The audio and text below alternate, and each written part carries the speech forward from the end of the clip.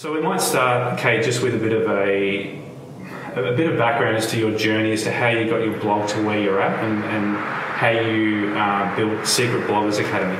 Yeah, sure. So my background was in magazines. I worked in magazines in Australia for just over 3 years. Yes. And prior to that, I'd worked in advertising, so I was kind of, I suppose, uniquely qualified as far as to then go on and create a publishing platform by myself, because I already had both of that sort of side of things, like the business side of things and the actual content. Yes. And community building side of things. So it was when I was working in magazines that online shopping was just starting to take off in Australia. So big international stores were finally starting to deliver to us. People were still very cautious about buying things online, and I kind of saw there as a bit of an opportunity there to create a content platform which helped people know basically where they could shop online, the things to look for. And it started out as like a one a day, kind of like a deal of the day kind of thing. So it's like you can, buy these awesome shoes from the US at the moment, and the Australian dollar is good, or it was at the time, and they're on sale, or there's this sale on, just it was very sort of very shopping based. Obviously, a few years down the track, everyone's buying online, and no one, people don't sort of need that hand-holding reassurance anymore. So it started to expand. When I first started, I really focused on, because it was basically an email newsletter actually when it started. So building an email list was like my main focus, and I think that did prove really well. Like without knowing it, like that, now you speak to anyone starting a business, especially an online business, they're like, build a list. And I just did, because that's what my business was. But it meant that, very, very quickly had enough traffic, had enough, eyeballs and enough interest that I was able to monetize it enough to take it full time in just under 12 months. Okay. And I read in one of your interviews that you started out in e-commerce and that didn't work out for you. So what was it about e-commerce that didn't work for you? So e-commerce, I actually tried that. It was about 4 years in. We added an online store because it just sort of seemed like the natural progression. Like we're telling all these people about the stuff that they could buy online, so they may as well buy some of it from us. And I think it was, at the end of the day, I think it's probably when I decided to do it, it was a bit of a knee-jerk reaction. I was trying to find ways of moving away from the advertising model, and just didn't fully comprehend the amount of work that goes into running an online store. And when we launched it, it was great. Like we had, because we already had, readers and a subscriber base, so we were getting, a good amount of daily sales and things. But I actually, once I'd been running it for about 3 months, and I could see actually to scale it to where we would want it to go would require, like I sat down and figured out actually, what would be required. And I'm like, that's not a business that I want.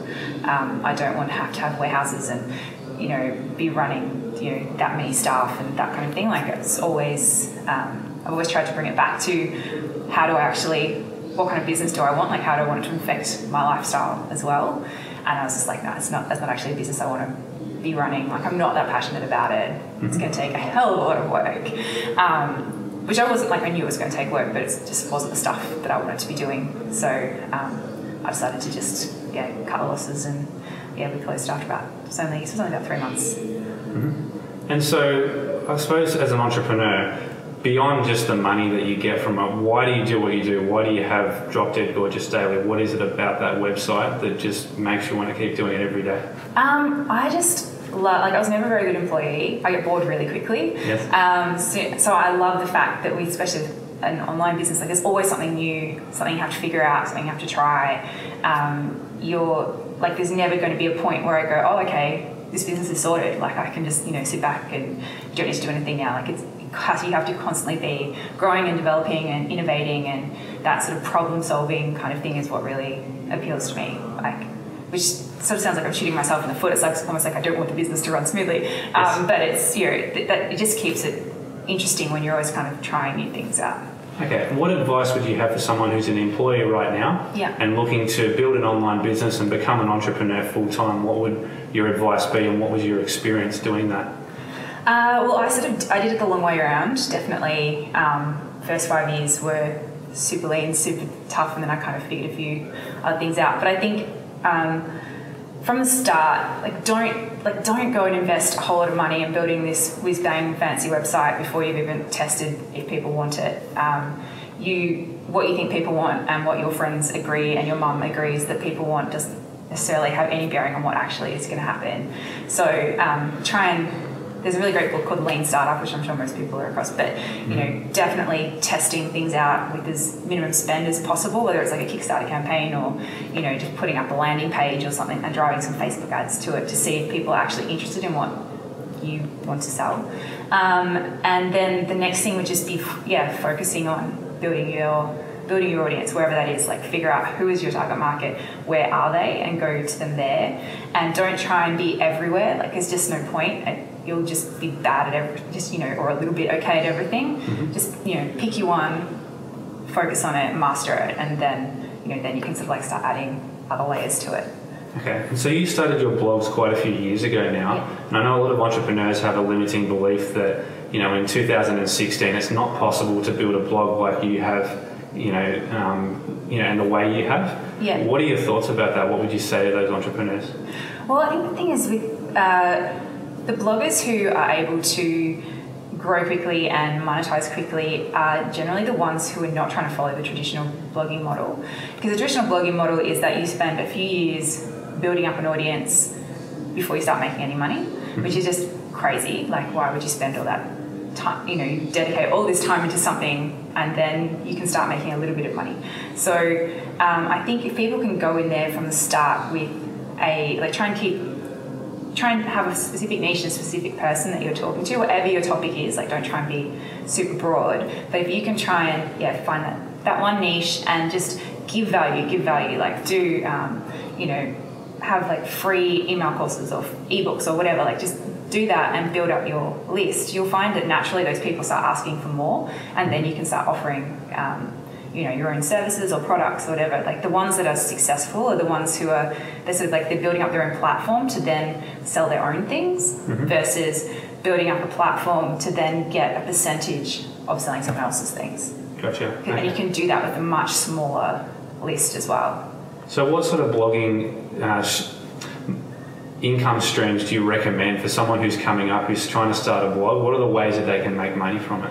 Well, there's lots and lots of different ones. It depends on what they want out of their blog. Like, some people, they want their blog to be just this personal place where they talk about the things that they like. And if that's the case, then they are probably going to be better suited towards an ambassadorship or, working with brands.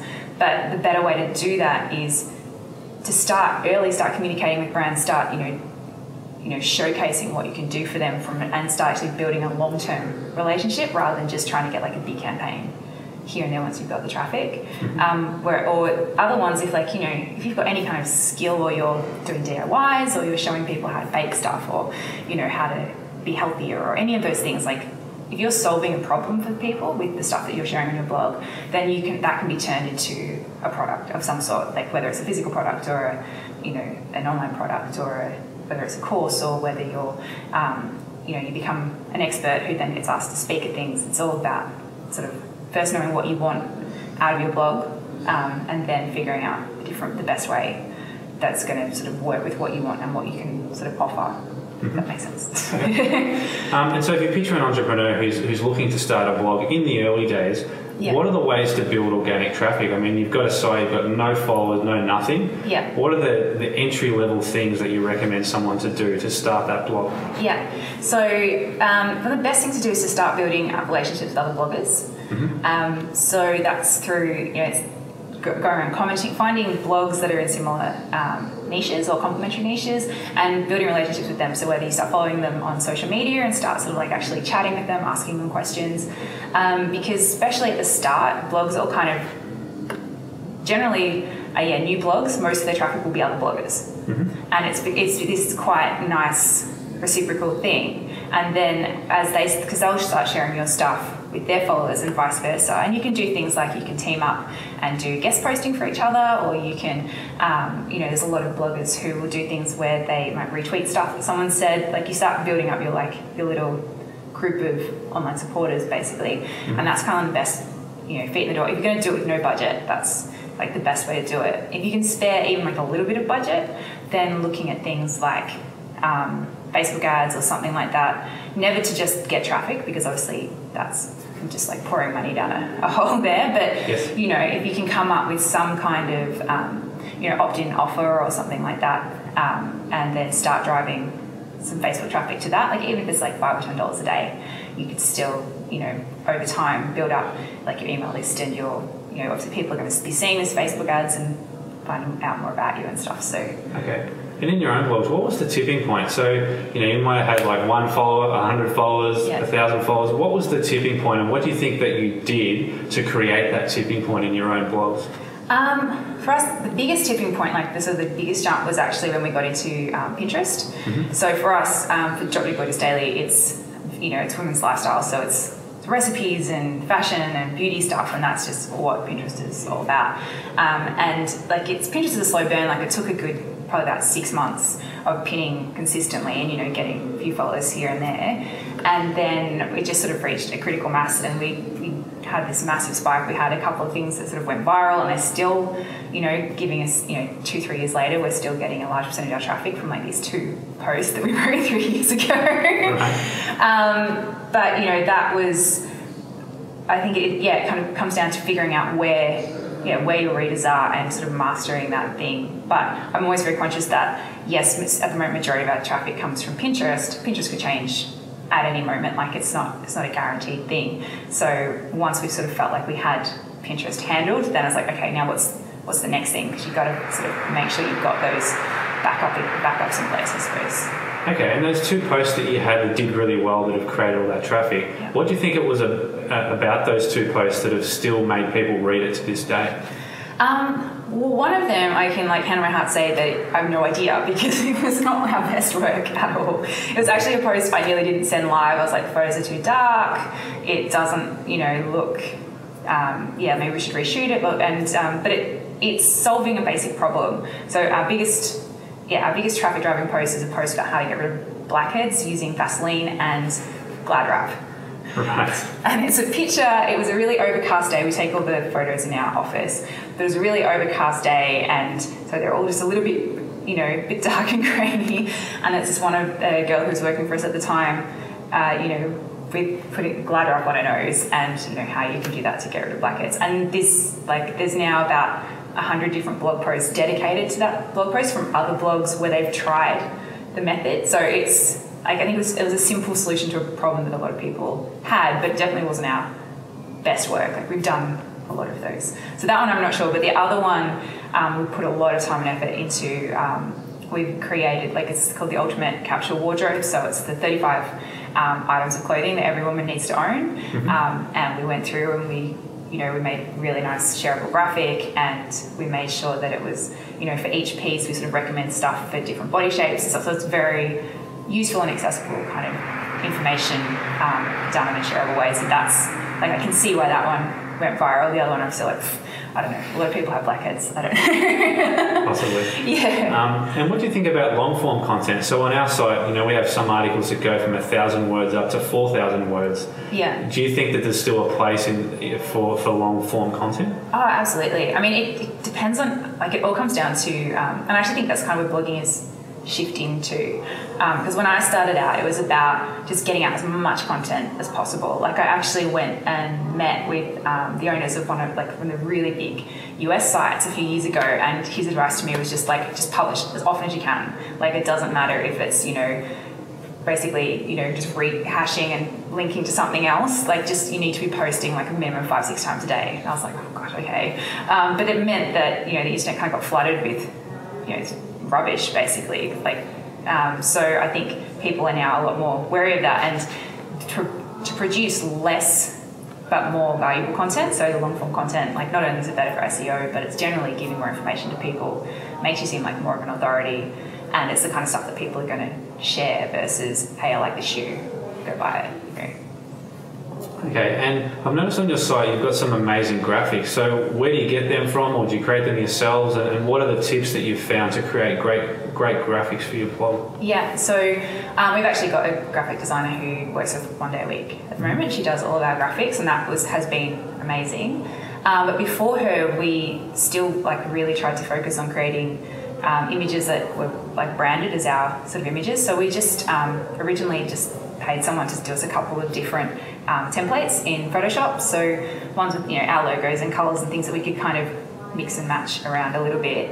and we were doing those all ourselves. But obviously now, we've got someone who can do it for us. But there's things like Fiverr and stuff like that where you can get someone to make something a bit more special. And I do find that if you put that extra effort into things, it does get shared more often. And doing infographics and stuff is always brilliant. Like, people love to share that kind of stuff. So. Okay. And in terms of social media, what have you learned through the journey about social media and things that work and things that don't? Yeah. My number one lesson is don't rely too heavily on one platform. Okay. Yes. So initially we were getting so much, like, Facebook was our main traffic driver, and then within 3 months it disappeared. Like, it went from being like 70% of our traffic to 15% of our traffic, kind of just, changing. What caused that? Just a change in the algorithm. This was back when, you could get really good organic reach from, sharing pretty images, basically. Yes. And then Facebook decided they didn't like posts with links in it and all that kind of stuff. And obviously they keep tweaking and changing. I've noticed actually this week it started to come back up again. I think they've changed something again, which is good. Quickly, frantically running around trying to go, okay, well, what do we do now? So that's when we kind of started focusing on Pinterest. But I think it's, yes, figure out the one which is going to work best for you. Look around it. Look at what your competitors are doing. Because normally, like, why try and figure stuff out the hard way when people who started 6 months ago, 12 months ago, have already sort of figured it out? If you can see a trend, normally that's something that's probably worth trying. But just sort of don't ever kind of count your chickens, I suppose. Like, it's everything, like, all social media is going to change, and it has a life cycle, and you've got to have that next thing coming in before, that one goes out. So, yeah, you've got to have your SEO, your email list, and then a couple of socials, and that will make you a bit more stable, I suppose. Okay. And before I was listening to you guys on stage, and you were talking about scheduling software. Yeah. So I'm keen to know what you use and what are the things that you've learned as scheduling posts? Like, can it be overkill? Do people? I know one of the girls mentioned about Snapchat that things like Twitter now, when you're scheduling it, people know that and they know that you're not actually there posting. Yeah. What are your thoughts around that? I think we're trying to take like a bit of a 50-50 kind of thing. So with Instagram, I have one post that's scheduled to go out each day on Secret Bloggers Business, and we have 3 scheduled to go out each day on Drop Dead Gorgeous Daily. And they'll be different things depending on platforms. But then we try and put more organic stuff in between. But it just means that if you have a day when you're running around like a crazy person, you're busy, then your content's still going out. So for Instagram, we use Schedugram to do our scheduling. I believe a few other platforms are coming up that's actually going to let you properly schedule, but that one actually lets you schedule from the web. It doesn't just pop up on your phone. Pinterest, same kind of thing. I actually discovered a really cool tool the other day called Board Booster. So we use Tailwind to schedule our current content. So what we normally do is each week we sit down and go, okay, well, what's coming up? So we're coming up to Easter now. So we'll go in and we'll schedule some, we'll go search for some great stuff about Easter, of our own stuff from previously, plus the new stuff, plus other people's, so that we know that we've got that sort of topic covered as far as new content. But we've got over nearly 100,000 pins. Wow. Which is a lot. Yes. But with Board Booster, what you can do is set it up to loop. So it will go and repin older pins for you to kind of fill it again, to fill in the gaps. So you want to still be making sure you're doing your key important stuff yourself, but you can use these tools to kind of support you to keep keep it rolling along. So it means that we're scheduling about between 50 to 100 pins a day, and it takes about an hour. I think, which isn't much, and it's Pinterest, you don't need to be on there manually responding to stuff as much. It's not kind of what people expect. Yes. But with Facebook, for example, we have 2 posts that go up on Facebook a day, and they're at set times, and we try and make sure that we're there to respond to any comments at those times. So it's a lot of different moving parts, but it's knowing sort of what works for. So Facebook, Twitter, Instagram, you kind of need to be there to respond to stuff. Okay. But Pinterest is, the moment, it's just kind of that mass. Okay. Can you maybe talk about building your team? So I heard on one of the podcasts that you did that you've got some interns. Yeah. And you said that you get them from universities. Can you maybe talk us through how you go about doing that? Yeah, sure. So the very first time I had an intern, it was just life-changing. Prior to that, I was, working completely on my own, and I think the first couple of times she came in, I just chatted to her. I was like, it's so amazing to have someone to talk to. This is great. But now we work with a couple of the local unis. They have it as part of their curriculum that people have to go out for a semester and do one day work at a related company, so it sort of works really well. Like they're getting experience with us and we're getting sort of that extra help. But for me, all of the girls who now actually work for me as paid employees all started out as interns. So particularly as a startup, or when your budget's tight, like hiring can be a really expensive process. If someone comes in and they're not a good fit, it's normally a couple of months down the track, you've wasted that money, you've got to go through the process again. So for sort of those more junior roles, it's almost like a try before you buy kind of thing, and it's worked out really well. And a lot of my interns, they've been amazing. I've been tried to help set them up with jobs with friends and stuff as well, because the entrepreneurial community is very tight. But I think it's a really good. I know some people have a problem with interning as a philosophy. I think as long as you're not taking advantage of people and it's actually a legitimate internship program where they get value, then I think it works really well for everyone. And have you used freelancers as well? So I'm guessing you're not like a super tech person that can write code or anything like that. Have you used freelancers to help with your site and with your different digital products? I actually do develop all my own stuff. Okay. Wow. Okay. I shouldn't, because I tend to break it more than anything else at the moment. But I use freelancers a lot. I've sort of got like a team of people that I know, that not necessarily on staff, but there's a couple of developers who I've used for the slightly more techie stuff, or when I've crashed something and they need to fix it. So I've kind of got them on call pretty much. And then for a lot of my content creation, I use freelancers as well. Okay.